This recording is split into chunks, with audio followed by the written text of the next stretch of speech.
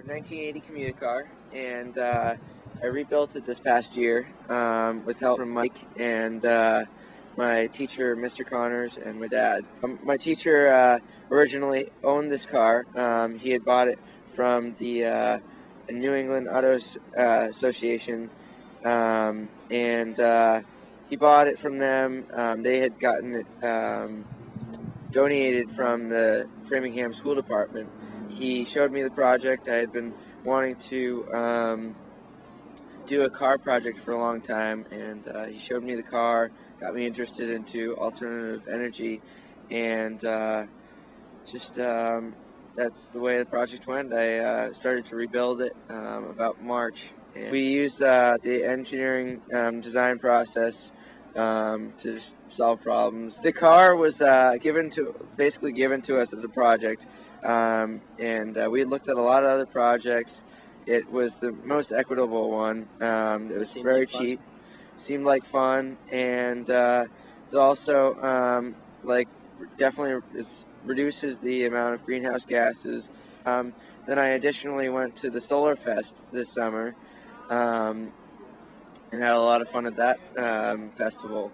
And finally, by this time, I had rebuilt the car enough to be able to show it off. I had actually driven in the 4th of July parade at Duxbury, and which is a pretty popular parade. And we made it all the way through, past a Model T on the way up a hill. It was broken down. And Mike, how are you involved in this? Are you a classmate? Yeah, I'm a classmate, and I'm just generally helping him out. I thought it was an interesting project, so I thought I'd contribute. The car runs on 8 6-volt regular car batteries like you'd find in a golf cart. Right now we only have got 4 in here. It has 3 stages of acceleration.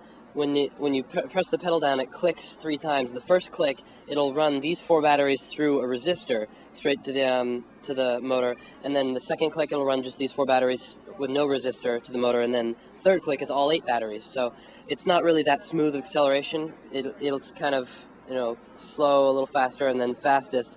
But we've got the 12-volt battery that controls or powers all the lights on the dashboard, along with the running lights. The next thing down is the vent, which is the heat for the car, which doesn't really work that well because, as everyone knows, electric motors don't produce much heat, and what the vent is doing is it's bringing air across the motor through the vent and into your feet.